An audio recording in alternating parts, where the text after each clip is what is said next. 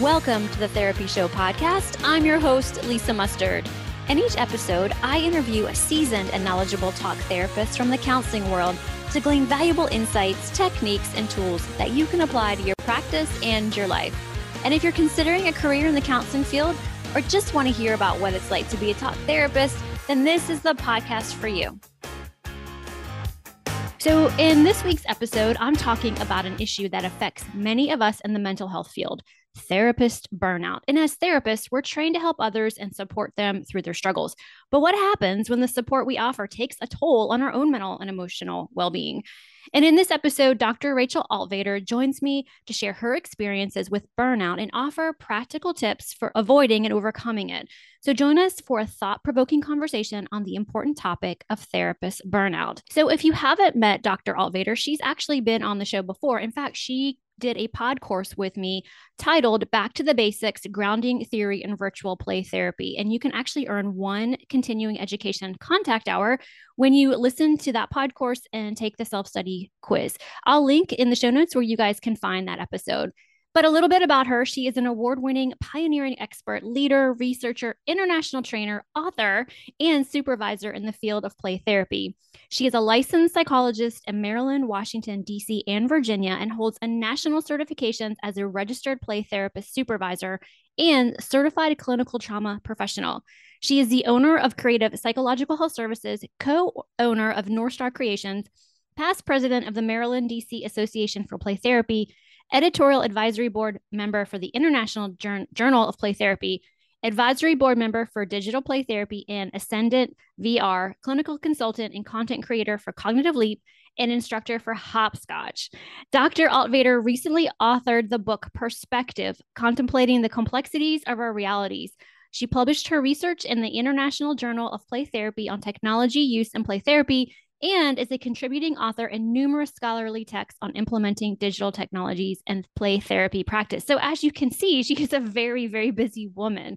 So I really enjoyed having her on the podcast and talking about burnout. I can't think of anybody who's busier out there in the world of therapy and research. And as an author, a brand new author, and I'm going to link her book in the show notes. So you guys definitely check it out. It looks really interesting. I'll just read you a little bit about it. This psychological self-insight think book aims to shed light on the complexities of human perspective. Each person filters their perceptions and reality through their thoughts, feelings, and experience. And the method in which we view the world, ourselves, and one another varies person to person. That's just a little bit about the book. I know I can't wait to dive into that book. I love the topic so far. So we hope you enjoy this episode and get great value out of it. Well, hey friends, welcome back to another episode. This week's guest is a repeat guest. I'm really excited to have her back. Welcome back, Dr. Rachel Altvater. It's so exciting and wonderful to have you on the show again. Thank you so much. It is such a joy speaking with you and being here with everyone. So thank you so much for having me back. I can't wait to talk about whatever we end up talking about here. Yeah, I know. We were just talking about an unscripted podcast episode. We have a general idea of where we are going to take this, but I honestly, we're just going to see what comes. I do want to encourage folks that if you don't know who Doc Vader is, she recently did a pod course for the show, and it is called Back to the Basics, Grounding Theory and Virtual Play Therapy, where she talks about if you're a play therapist, wanting to become a play therapist, understanding your theory that you're going to be working out of and how to find it as a clinician. So it's a great episode. Head back to, the archives of the podcast and give it a look. And it does qualify for one continuing education contact hour. So if you're looking for something new and fresh out there, it's just a great episode. But okay, so much has happened recently. Did you open up another location? Is that right? Yeah. Okay. So tell us about that. Yeah. Tell us about what's going on for you. Yeah. So I own a practice called Creative Psychological Health Services. And I opened the practice in 2018, started seeing clients in 2019, and opened up my first practice location in Catonsville, Maryland, which is actually my hometown. So it's giving back to my roots, which is so meaningful to me. And then I recently moved and decided to expand the practice a little bit closer to where I live now, in Frederick, Maryland. So the practice specializes in play and expressive based therapies. We also specialize in digital technologies, incorporating digital tools into sessions with clients. We have a whole like digital therapy room with VR headsets. Very exciting. Oh, very cool. Yeah. And we have an art therapy room. So it's really exciting. We're expanding all the services. Mhm. I really want to have a practice that incorporates a variety of expressive based therapies. And we have some interest with other therapies, maybe having a drama therapist, and just other creative based methods for working through psychological difficulties. Right. That's a passion for But sure. mainly for children, right? Or are you seeing adults as well? We see all ages. We Okay. do specialize in child and adolescent mental health. Most of the clients are children and adolescents, but really it's for anybody. And even play therapy is not necessarily just reserved for children. Play is a child's natural mode of communication. Children are able to process a bit more easily, developmentally speaking, through play. And it's pretty special to have adults channel their playful side as well, and can be quite healing, and even healing their inner children. And Hmm. that's not the only thing, but that definitely that comes out a lot. I've noticed Hmm. healing the inner parts of ourselves. Yeah. That's something else. I mean, that's really, really neat. And so how is it going in terms of like managing all of these moving parts? I mean, It's a wow. lot. Yeah. Full transparency, I just mentioned right before our talk, I was in my own therapy session, and I think it's so important to find balance. And I pick a word of the year. My word of this year has been alignment. Hmm. So I focus on everything that's alignment with myself and my passions and, all that I want to do, while also making sure I'm finding balance. And I feel like I got to a pretty good place with my balance, but then it started to get a little wobbly once things expanded, during transitions. Life is a bit more challenging. So, I don't know if I'm really answering your question. I think that the balance has been a little bit more challenging. So I've had to take intentional efforts to make sure to balance the alignment, and, also saying no to things, which is hard for me. Hmm. Yeah. No, I hear you. I'm the same way. How did you know that you were out of alignment? Like what showed up for you? I'll say for sure, I start to get pretty aggravated. There's this internal gauge that I start to feel a little bit more impatient. I start to become annoyed with things that don't really typically annoy me so easily, very minor things. The good thing is I'm pretty aware and I'm very in tune with myself. So I listen to that. I think a lot of times we miss those signs and then we don't necessarily realize why we're responding in a certain way, or it's easier to say that it's maybe something outside of ourselves. But I start to recognize when things are feeling a little off, and I'm kind of losing that sense of equilibrium internally. And being in my own therapy is really helpful to process that. Yeah, I think that's really the thing, feeling a little off kilter. Yeah, I think that's really wise. You're able to pay attention to that feeling or that voice inside of you that you said aggravated. Is that what it Yeah. was? And start to feel impatient. Yeah. I think I know that we originally had said we were going to talk about burnout, as therapists, and it's a really hot topic. Like I feel like everybody wants to talk about burnout or they're looking for ways to cope with burnout. And I feel like burnout, when it hits you, it's almost too late. Like, I was thinking that literally just now. I was thinking that. I'm yeah, like, we know when we're burnt out, when we're burnt out. right, Like, right. But we don't prepare. recognize it as we're heading along that path of burnout. I wonder what that is, what that's about. Like we don't take care of our own needs. We don't set boundaries. Is it just like, do you think it's because we're therapists and we think, oh, we can handle it all and we have all these resources internally, externally, but eventually you hit a wall with it and you're like, you can't do it anymore. Absolutely. I agree with that. And also, I think a lot of times we compare ourselves to others. Mm-hmm. We can't help but do that as human beings. That's part of our human nature. And I think so many times people will look outside themselves and say, how does this person have it all together? What's wrong with me? Or, I should keep pushing, right? We should all over the place. And then there's a lack of self-compassion. Mm-hmm. There's all of these internal expectations. And so I think sometimes we also turn off that gauge that starts to signal to us that something isn't quite right or we're feeling a little off balance, because I need to keep up with everybody else, or, there must be something wrong with me. And so I need to insert some lack of self-compassion statement there, right? Like just saying something unkind to ourselves. And I wonder if that's a big part of it too. Yeah. Oh yeah, for sure.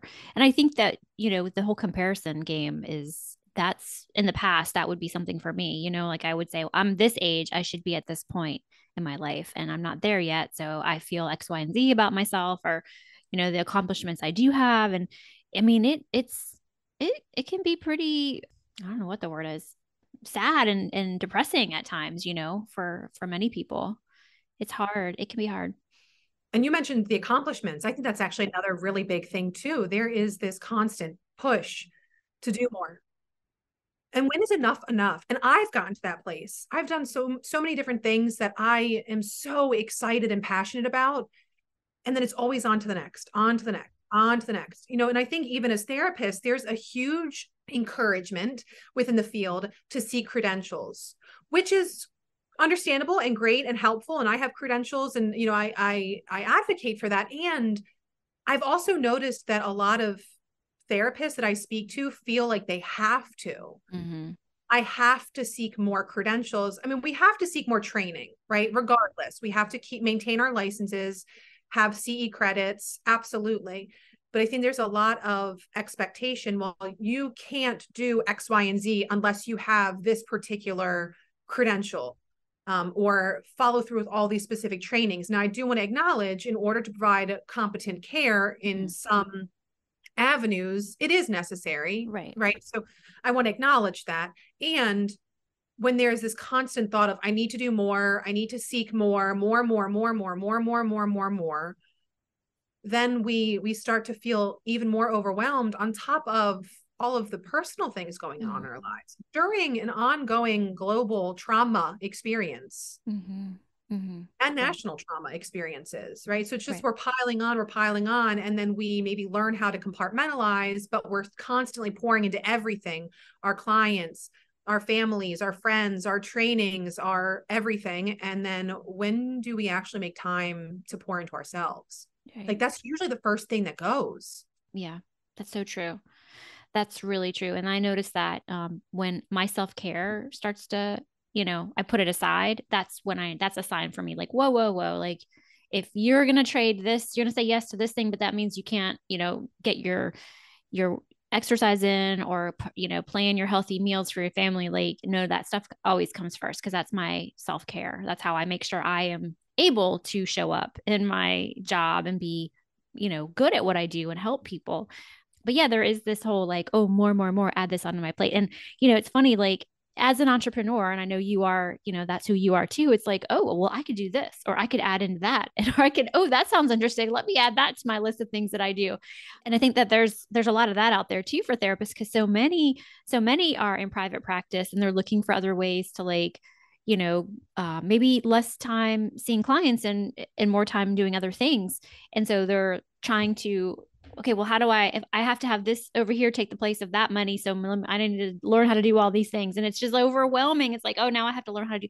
So, it's like, it feels really, hard sometimes to like have that plan and to want to move into something different and pivot a little bit, but yet when am I going to have the time to do it, or how am I going to figure it out? And I'm already seeing, 70 clients a week, like that whole thing. Yeah. It's a real thing. I mean, and I talk to a lot of peers who are going through something like that. So it's tough. It's tough.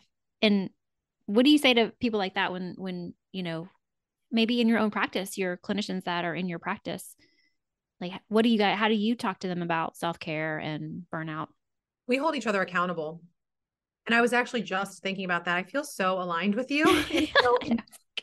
Because I was just thinking that I make sure to let all of my therapists know that you have to come first.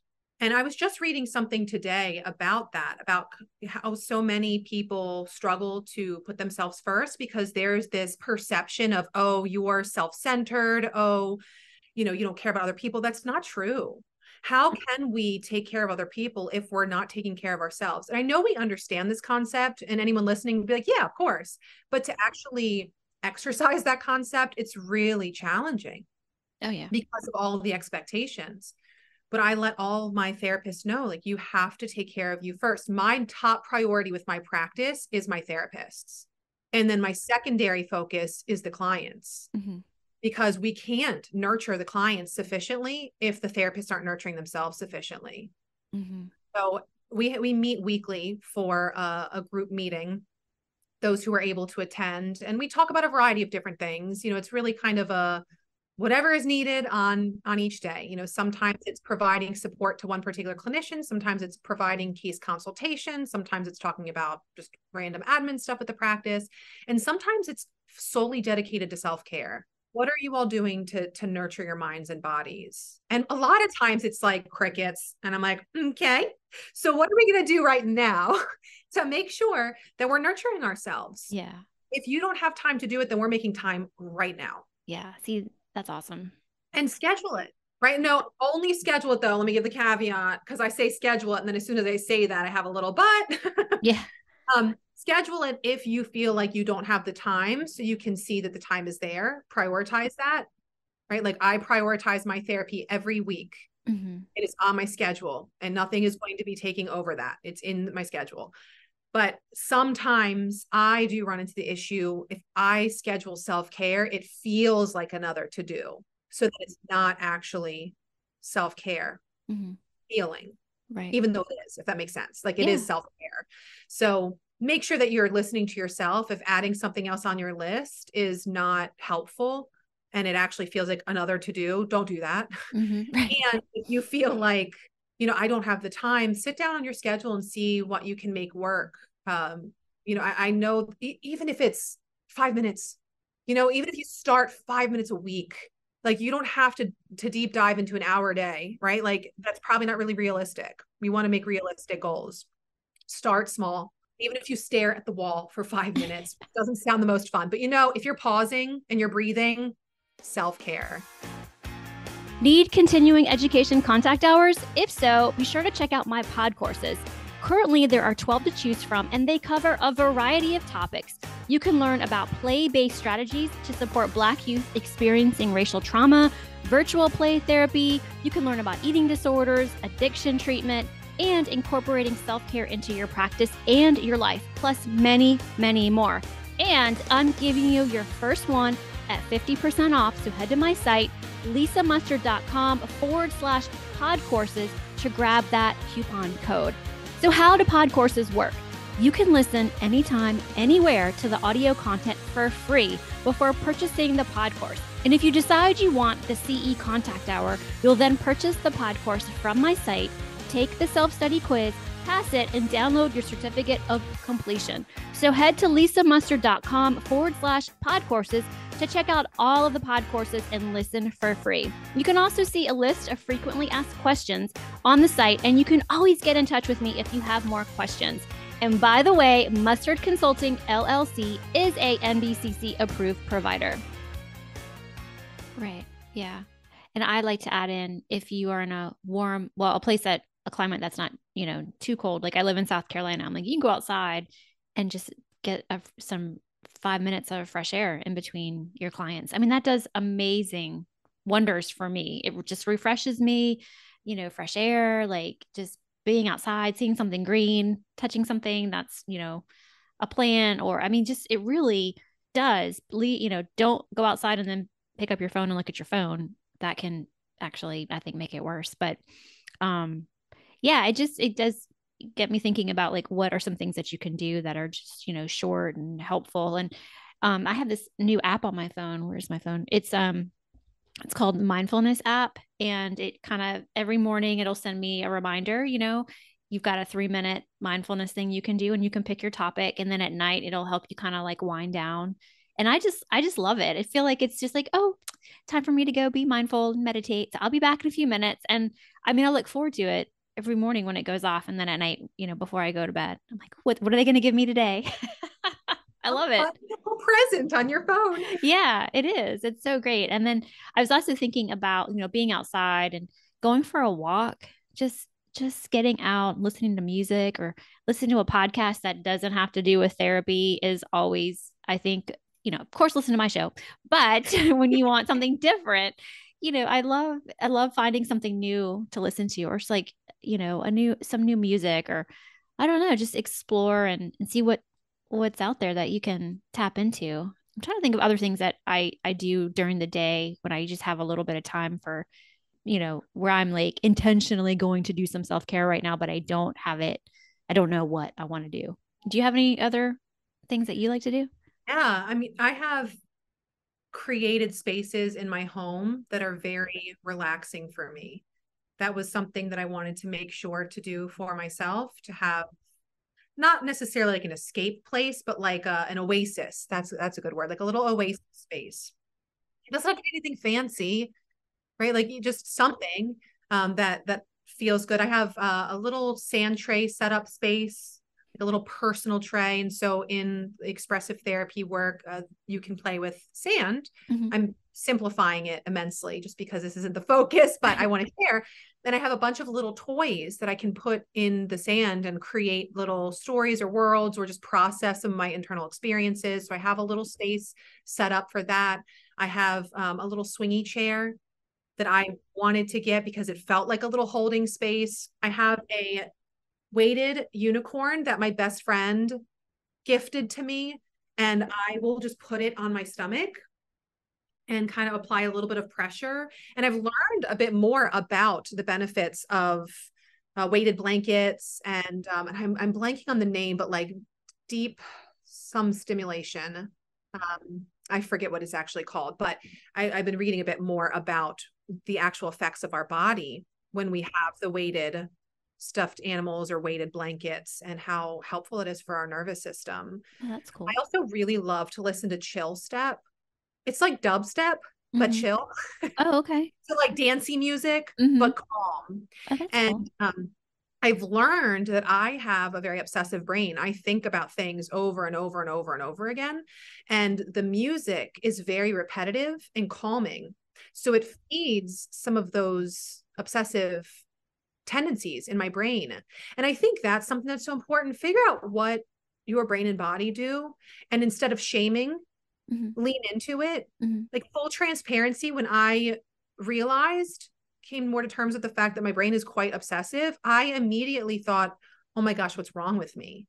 Because that's the way that we've been taught, that there's something wrong, it's pathological, versus we're humans and we're all dealing with things in a different way. And how do we deal with things, or how do we experience things? And then how can we nurture that? So instead of rejecting the parts of ourself that feel not so comfy to us, Mm-hmm. actually recognizing that it's there for whatever reason is needed for our body and provide it what it needs. Mm-hmm.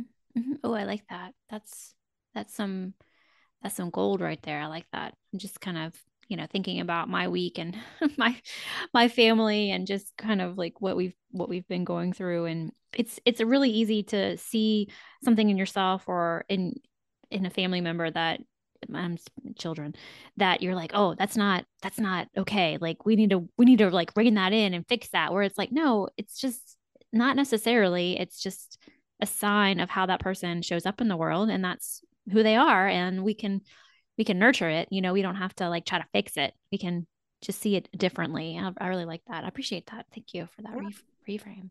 Um, absolutely. I think it's so yeah. important too, just to normalize the human experience. Mm-hmm. When it comes to the things that we do, the ways that we feel, the self-care, like comparing all of these different things, it's so easy for us to not really realize that we're not really alone. I know all of our experiences can be unique or vary a bit. And at the end of the day, we're all humans living a human experience in a Mm-hmm. very complex world. Right. And just normalizing that, I think, helps decrease some of the pressure that we're applying to ourselves Mm-hmm. and can also mitigate the burnout. Mm-hmm. Yeah.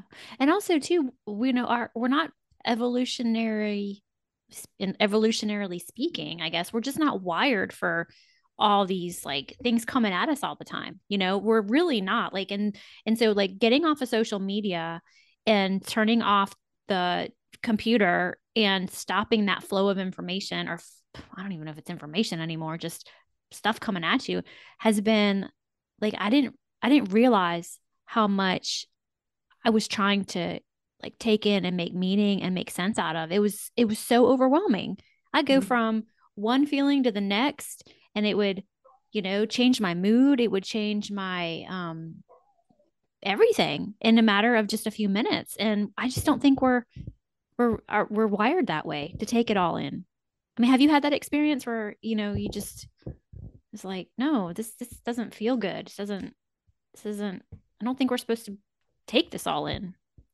Absolutely. And I think something that's so important is intentionality, Mm-hmm. like being intentional with what we're consuming, Mm-hmm. when we're consuming it, how we're consuming it.